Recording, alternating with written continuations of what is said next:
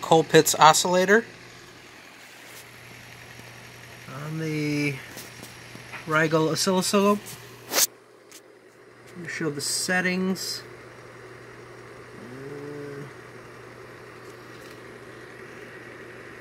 DC, 10x on the probe, single channel. Very low on the power supply. It's actually turned up, but it's not getting a lot of power in. I've got the probe hooked up to line off the capacitor, and the ground on the inductor. A little green inductor right there. If I wiggle that inductor, I get a little bit of weird stuff going on. Then it knocks it out, and then I hit it again. If I touch it, getting all sorts of weird stuff going on. There we go, back to normal. If I increase the voltage about 6 volts, I get that. Then it'll die down for a while and I have to kind of reset it. I've got a fan on it because this 68K resistor gets pretty warm without it. It feels pretty cool now though. Once I put that there.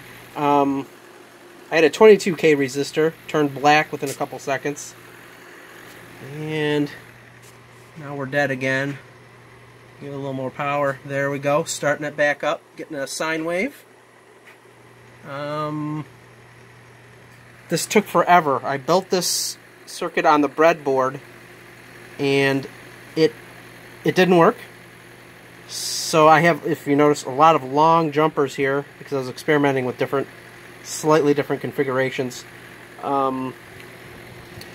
But some of these other jumpers are really short, so I kept shortening things, and I changed to an electrolytic capacitor right there.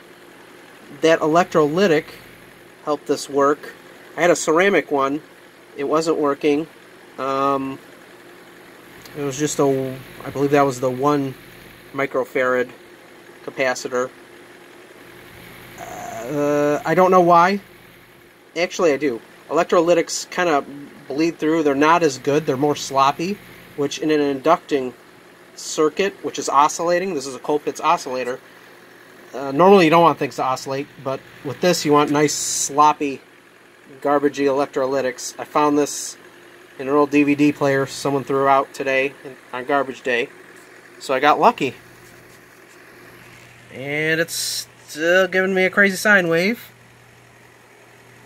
And the frequency's jumping around between 5 and 10 kilohertz, which doesn't really make sense, but there it is.